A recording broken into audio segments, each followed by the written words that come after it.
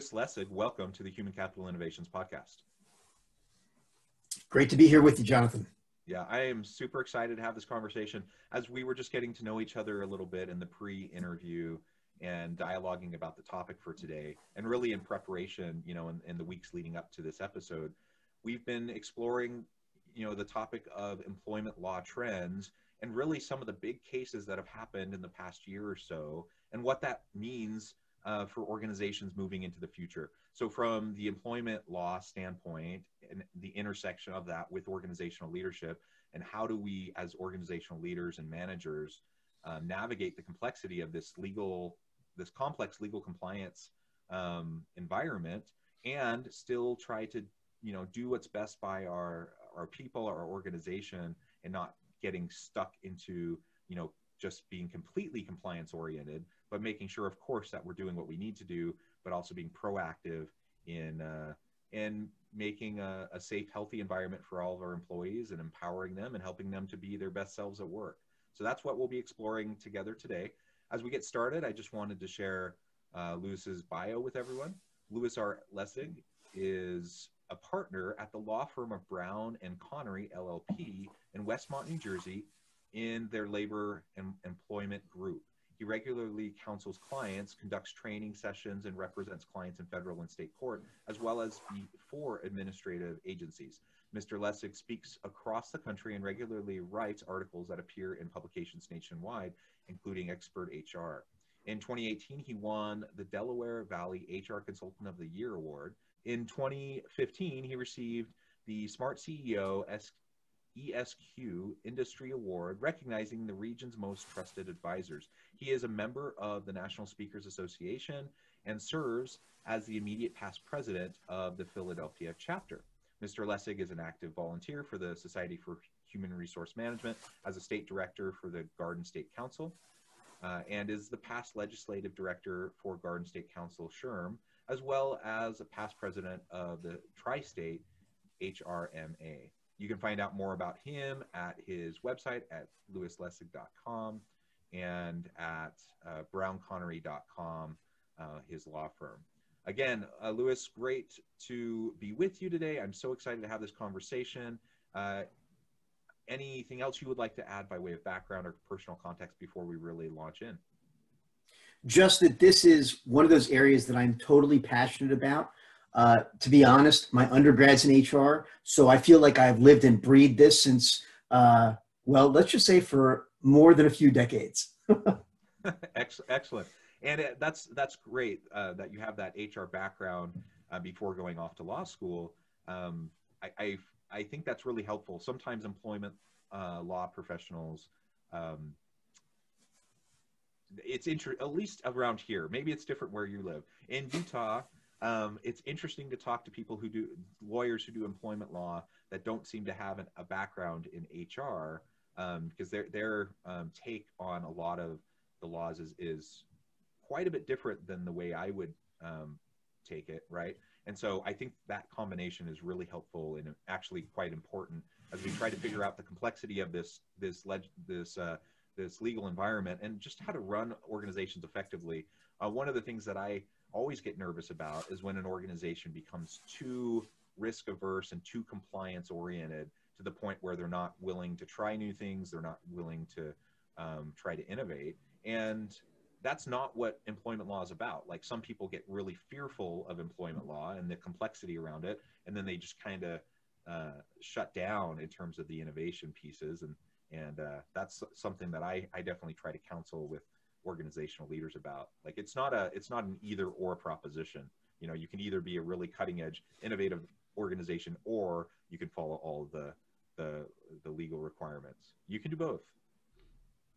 You totally can. And, that's one of those areas where I find it fascinating. Some of my brethren really just are married to their particular slice of the proverbial pie in employment law or in labor law. And I think we've seen this even politically, although I would argue, we try to avoid that kind of stuff. But the pendulum has gone so many different ways. And I think that's why organizations, no matter how progressive they are, become very concerned about how do we proceed forward. We've just been through 4 years of a very different administration than probably the one we're going to have now. And frankly, in the business sense, all we really want is some kind of certainty so that we can help our employees do better. I mean, as a business owner, you look at it and say, I have 80 families that depend on me every day to do what I do. And how do we do it better? And one of the things that I'm always telling clients is that, particularly in my space, everything I do is about your culture. It's about how you want to evolve. And if you start from that place, then the bad word, if you will, of compliance is something that we can sort of put that aside and figure out how to navigate within whatever it is that you do. Absolutely. I love that framing and that perspective. And I think organizations would do well to adopt that kind of a mentality. Again, the legal environment's complex and it's always shifting. And, not just new legislation that comes into play that you have to follow, but you have to follow case law and how these regulatory agencies are interpreting things and new policies and things. And like you said, with the previous administration, I think there were some pretty sizable shifts in how certain things were being handled. I think especially in terms of labor relations issues and unions. I think there's a huge shift there. And so, of course, we need to stay on top of all of that. And our goal is to maintain a healthy workplace environment where we're also not getting sued like crazy or getting fined like crazy. But we really can do both. We can also make sure that we have a positive culture that's not just a culture of fear and compliance, but a culture of empowerment, a culture of innovation, and in helping our people to maximize their potential. And, so often I think what we find is that organizations that do that well understand that, listen, whatever we do in terms of our organization, whether we build something, whether we're a service organization, that we start from the proposition that we're going to do better because our most important asset are in fact our people and where they're going. And the more secure they are, the better we're going to do. And the challenge I think that we get into, I just wrapped up a rather large Department of Labor overtime audit. And in trying to explain to the owners that, they're looking at it and saying, listen, we're a frontline healthcare organization. We're not focused on what the Department of Labor wants to do. And my response is, I understand that, but ignorance of the law doesn't work. Although if you didn't understand this aspect of the Fair Labor Standards Act, that's fine. We can sit down with the Department of Labor, work it out. And to be candid, I think we probably saved 6 figures or so in fines by basically going to the Department of Labor and say, listen, here's our business. This is what we intended to do. They didn't understand what they were doing. I'm now getting them there. And so let's figure out how we move forward. And rather than really hurt them, the investigator turned and said, look, we're just looking to make people whole. So make people whole, correct the problem, and move on. And if we had more of that, I think you'd find that life would be a heck of a lot better. And of course, the challenge is, like in everything else, 20% of the, shall we say, bad actors create 80% of the work for all of us. And so that's the pendulum that we're constantly trying to balance.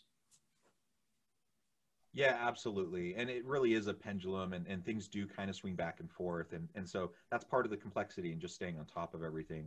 And it's one of the reasons why, I invited you on the podcast. It's great to have an employment law, labor law update for our listeners so they can really stay on top of the latest trends. So with all of that said as kind of the foundation and the precursor to our continued dialogue, I would love to hear your perspective on some of the biggest cases from 2020 and really what does that mean for employment law trends moving into the future? Well, I'll tell you, I think there are a couple of things that we've really seen trend-wise that we need to keep in mind. One of them is certainly the LGBTQ plus platform, if you will, is going to continue to expand. Obviously, Title VII is now covered under that. Depending on where you are around the country, particularly in the US, some places are much more protective than others. But I think the point is that everyone should be treated the same. And again, we talked earlier about culture. If there's a particular way you want to be treated in the workplace, anyone that you work with should be treated the same way. So in that respect, I don't know that a strong organization is really moved that much by those kinds of cases. I think the more interesting stuff that we're seeing are things around salary history questions and what you can and can't ask. And I think the hard part for organizations is to say, well, we want to understand, we may have a range in terms of the money we want to spend, but we want to be fair to the person, but we also don't want to give them a windfall or feel like we don't care about them. So we need some frame of reference. And so a lot of that is around how you ask the question, as opposed to, well, tell me what you're making now.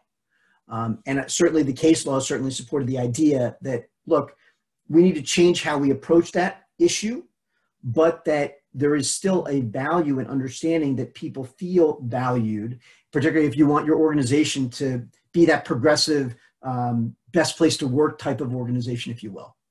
Yeah, can I just comment on that real quick? Sure. So I think, yeah, with regards to, for example, the LGBTQ types of issues, you're absolutely right. Like in terms of federal law and compliance with that hasn't always been something that has been protected. And more over time, different organizations have either been proactive about it, or states or municipalities have been more proactive about putting in place laws. But even federally now, we're seeing this shift.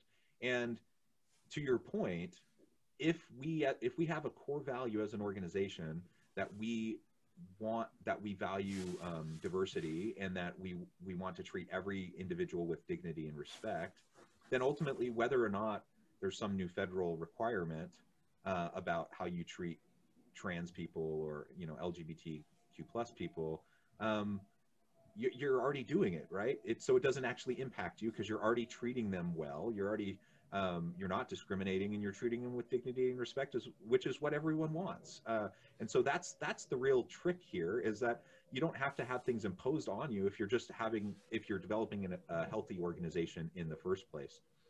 The other comment, based on your comment about the pay issue when you're going through the hiring process or the application process, that is one of the pet peeves I have. It drives me nuts when I see organizations asking for pay history, and I get it. I get why there needs to be some sort of calibration, so that you're not wasting each other's time in terms of expectations. But on the other hand, I've seen so many times where organizations basically use that as a means to get away with paying as little as possible to an employee, rather than actually paying them what they're worth, paying them, valuing their contributions.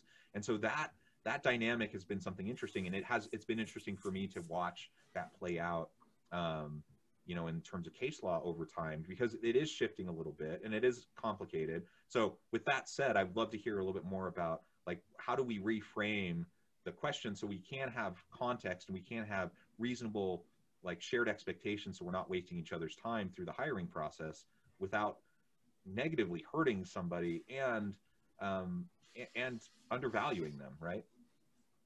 So I need to be fair to you and to the listeners. I do have a slight jade on this stuff. And the reason is because of my traditional labor work. Because what I have found is that in some industries where you do have traditional labor, the collective bargaining agreements may include limitations on an organization in terms of where you can place someone, to the extent that you have a salary guide. And I think it's problematic, because when we have the salary discussion, let's say someone has 10 years of experience, they're going to come in, they want to be on a 15-step guide, they want to be on step 10. But the collective bargaining agreement says you can't bring anybody in above step 5. So you're artificially deflating it in favor of the people that are already working there, but we're trying to be fair, and it creates a problem. And I find, generally speaking, that is an issue that the unions, depending on which union, some are happy to eat their young and they don't care, and some are a bit more pragmatic. But I do think it's interesting to note, as you think about how do we get at this issue, that it's not just an employment issue, it is also a labor issue. And no one has it perfect. What I fear the most in this space is that sometimes unions exist to perpetuate themselves rather than to help their people. And Yeah, I think that's a really fair comment. And yeah, I agree. I think if that dynamic has emerged, then that's not the point of traditional labor and unions, right? Which is to better the circumstances for the people, for the employees. Exactly. And so when we talk about how do we have those conversations around salary, it's really more about coming to someone who's looking to come into the organization, say, what are you looking for? You know, a much more open rather than where are they right now? Because look, we can all go, whether we're going to go to the federal government or the state government and find out where salary.com and figure out what the range is. You have an idea what you want to pay. You understand when you look, any organization can take a look at their balance sheet and know that 75 to 80% of their bottom line is going to be the salary and benefits. And so approaching someone and saying, what do you think you're worth? Look, if they're coming in for a job that we know is $75,000 a year, and they say, well, I want 150, we know they're barking up the wrong tree. But there has to be some kind of meeting of the minds. And I actually think if we're looking at this from a cultural perspective, if you're asking somebody and you know that the position's probably around that $75,000 to $80,000 range, and they come in and say, I'd like to be making around, let's say 77, 78, that's not so crazy. That lets you know that that person wants to be there for the right reason. And I think the key is the intangible, what is not said, that becomes so important in that area, rather than, to your point, Jonathan, this idea of, hey, how cheap can we get out of it? Because that should never be the goal if we know what it takes and what the ROI is in terms of onboarding somebody and when we become profitable with that one hire. Yeah, I think that's absolutely right. Well, good. So we know there's a little bit of shift happening in terms of that often uncomfortable point in either the application process or the interview process about talking about salary history and such. And so that's something to stay tuned with and see how that continues to evolve. So another area that I know is shifting a little bit is around harassment litigation and related training. What are you seeing there, and what has been happening in the past year? Well, we've seen a bunch of things. The first thing I think that folks are not necessarily paying attention to is, you know, we've done, ever since the Ellerth and Farragher decisions back before I, went into practice, said basically we need to do the training in order to have the defense as an employer. We've done this cookie cutter version, if you will, of how we need to handle all this training. And the challenge is, it is mind-numbingly boring. I mean, the kind of stuff that just, you're literally snoring. And, the problem with Zoom is with the camera on, people can tell. So what I've seen, and I've done a lot of virtual presenting since, mid-March, it's all about engagement. There's a reason why it costs a couple of shekels more to do, even virtually, a live event where you've got some engagement, whether you're using whatever platform, whether it's texting or live polling or what have you, to engage the participants, to get them to think, to make whatever the topic is, and in this case, we're talking about harassment, stickier. Because people think, oh, well, I'm not there, so if I text something, it'll, in 140 characters, who's going to see it? No one's going to care. The reality is they do care. And so we have to take advantage of that. We have to understand that. When you look at the statistics around online harassment, the numbers, even pre-pandemic, are through the roof, and make us, from an employer's perspective, you got to be concerned, because the more we go remote, the more we don't have people in front of us. We don't know what their setup is like. We've got to be teaching folks to be very thoughtful when they get in front of whatever that keyboard is, whatever that smart board might be, because 9 times out of 10, the one thing about being at home and being virtual the way we are even today as we're recording this is that idea that we can have a conversation, but you can see, the joke is, right, you can't see me below the waist. And there are plenty of stories about that. Well, the problem is that also may mean that whatever preconceived notions people have, they bring it to the same thing. And it's not as sanitized as it might be when you're physically in the office. And so whatever we can do to bring that top of mind has got to happen, because we're seeing the increase in the litigation, particularly in the online space, not just because people are home, but because people aren't thinking. Well, And I and can't, I also think, I mean, doesn't it have something to do with when you're working remotely, all of these interactions that may have been kind of organic, like hallway interactions, and then it becomes a he said, she said kind of a situation. Like now it's all recorded, right? Everything is recorded, or it's all by email or text, and you have record of everything, which just, yeah, absolutely. You need to be thinking about it and realizing, you know, that obviously not just because we're being recorded or just because there is you know, a trail behind everything, a digital trail behind everything that we do, but we also want to do it because we don't want to harass people. We want to treat people well. But the reality is we have to be thoughtful and careful always. but you're absolutely right. Although it's amazing the degree to which we need to remind people about stuff. I mean, I just redid a portion of the work is handbook revisions, and I just redid our own. And there's a dress code section, and normally, you know, it's not a big deal, but now even courts are telling attorneys, like, you need to be dressed when you're on Zoom in court. And in the same way, I think we need to be thoughtful about these kinds of things because everyone's on Zoom overload or virtual overload, and they just want to be able to step back. I think from a harassment perspective, we need to be very pragmatic. We need to be much more intentional than when we were live and in person. Someday we will get back there, and I do think we're closer than not. But on the harassment side, we have to do two things. One, the kind of training you provide today has got to be more engaging than what you did before. It is not enough to just pop in the video or press play. There's too much noise, and there are too many other devices that someone can use. And at the same time, we have to find ways to make life more interesting and engaging, whether it's VR, whatever the platform may be, so that it becomes more sticky to avoid the potential issues of people not thinking when they're home. Excellent. So I know another area that we see some shifts in is around marijuana usage, the marijuana landscape, and organizational assessments of employees. What do you see happening there? I love this area. You cannot make this stuff up.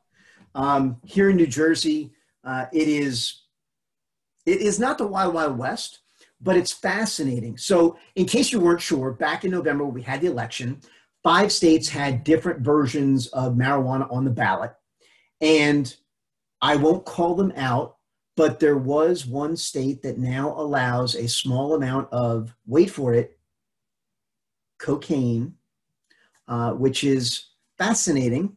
That is not here in New Jersey. But the interesting part relative to marijuana and the workplace and the trends we're seeing here in New Jersey, as we go through the regulations, because we've now decided we're going to have recreational marijuana, as they build the recreational regs, they're going through and taking a look at what happened in Colorado and Arizona and other places around the country and saying, what can we learn, what worked and what didn't work? From an employer's perspective, if you don't take anything else away from today, take this. What's the biggest challenge we have with marijuana? The problem is, unlike alcohol, which comes out of our body, and we know there's a breathalyzer, you get pulled over by the cops, and you know exactly what it is, blow into the thing, you refuse, it's an automatic. We presume you're under the influence. If you do, we get the, you know, the 0.08 or whatever it is that everybody's got to have, right? Or doesn't want, rather. Marijuana stays in you longer. Here's a little tidbit for you. There is testing and development to come up with a breathalyzer version of marijuana, but it's not there yet for public consumption. So we have to figure out what can we do in the workplace. Now, this is not about what you think about marijuana. This is not about what your managers may think, whether they're pro, con, whether they imbibe at home. What I found is this. In order to figure out what to do, we need to be pragmatic. There is no state law, remembering, of course, that at the federal level, marijuana is still not a go-to thing. But at the state level, no one says an employer can't say, you're not smoking or eating the edible or whatever here in our workplace. The issue is when something occurs or when a manager sees something, what do they do? Here in New Jersey, the proposal is this, that it's a 2-part assessment at the workplace. It's a urine or blood test and a visual assessment. So in essence, sort of a field sobriety test you might have by police officers that would pull you over. And so both of those things together, how do they look? How do they talk? Are their eyes bloodshot? All those little things. In fact, there's a new title that I think folks are going to hear more about as it's more developed in places like New Jersey, coming out with new regs, that's called a workplace impairment recognition expert. The idea being sort of like that field sobriety test. How do we see someone in the workplace, whether or not they're under the influence? And so the confluence or the congruence between how they look and what's actually in their system is going to be used together to make that assessment.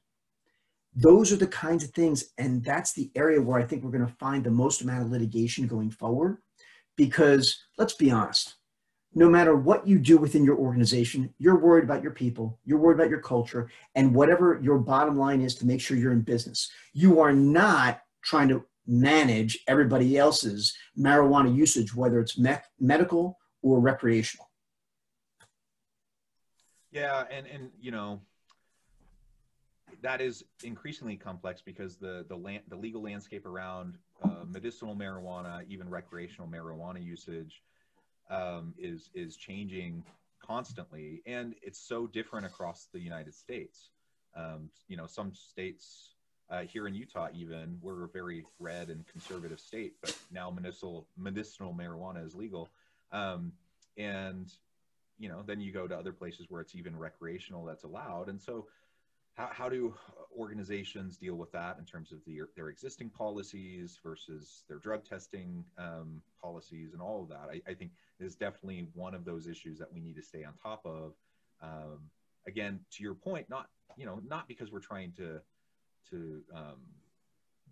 catch our people and trap them, you know, to find ways to get rid of them, but you know, we just want to make sure that everyone's safe, everyone's protected, that everyone has the opportunity to do their best work, and that same thing applies to customers and the customer experience. We want customers to be able to come in and feel confident and safe in our employees. So it's a matter of that balance. I think that's always can be a bit tricky. Mm-hmm. And that's the challenge, right? Particularly for those organizations that are in multiple states, because you're constantly looking at what are the state regs? How do we address this?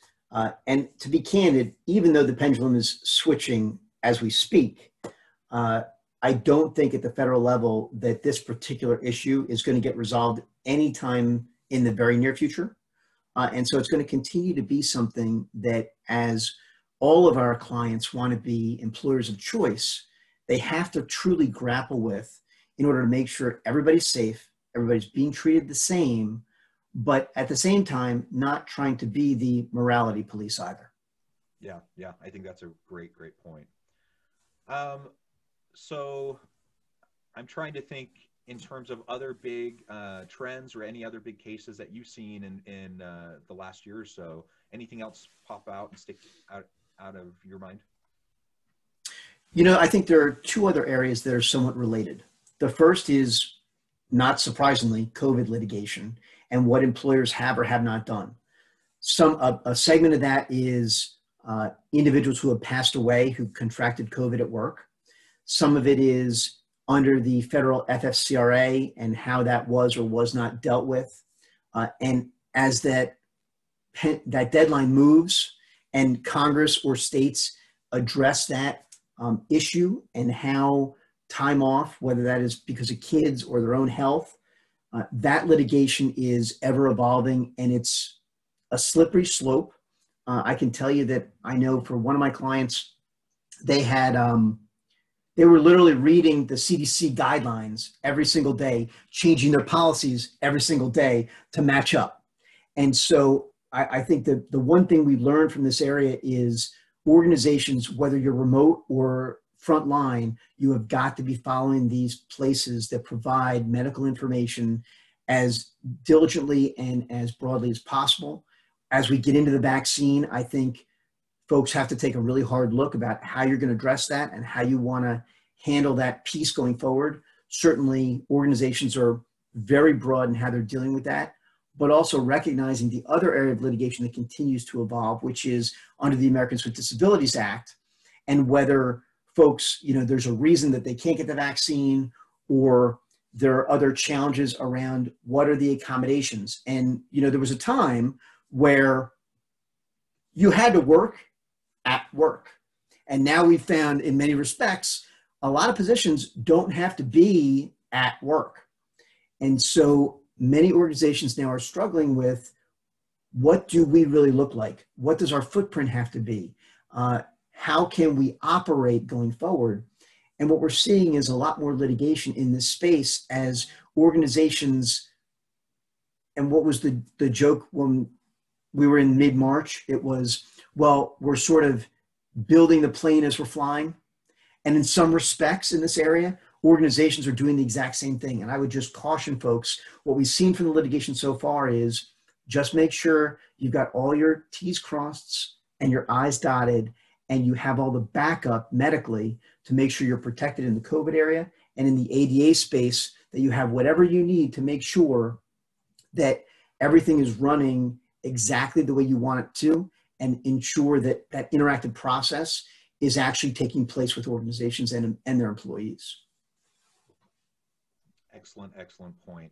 Well, Louis, it has been a real pleasure talking with you. The time's flown by, and we could go on and on and on. I suspect we could talk for hours around the employment and labor law landscape and shifts and changes. And perhaps if you're open to it, we can get together again soon and continue the conversation. For today, though, we're going to wrap up. And before we close, I wanted to give you a chance to share with listeners how they can get connected with you, find out more about what you're up to, and give the last word on the topic for today. Well, thank you so much, Jonathan. Happy to come back and chat with you more, of course. But folks are more than welcome to reach out to me at LinkedIn. I'm Louis Lessig on LinkedIn, also on Twitter at Louis Lessig, or you can look for me as the Employment Law Translator. You can find out more information on my website, louislessig.com, or at my firm website at brownconnery.com. But I'm all over the place. I look forward to connecting with folks and doing whatever I can to support the efforts of organizations moving forward. Excellent. Thank you. And I really encourage listeners to reach out, get connected, find out more about what Louis and his law firm and his consulting work can do for you in terms of the needs that you have. And as always, I hope everyone can stay healthy and safe, that you can find meaning and purpose at work each and every day. And I hope you all have a great week.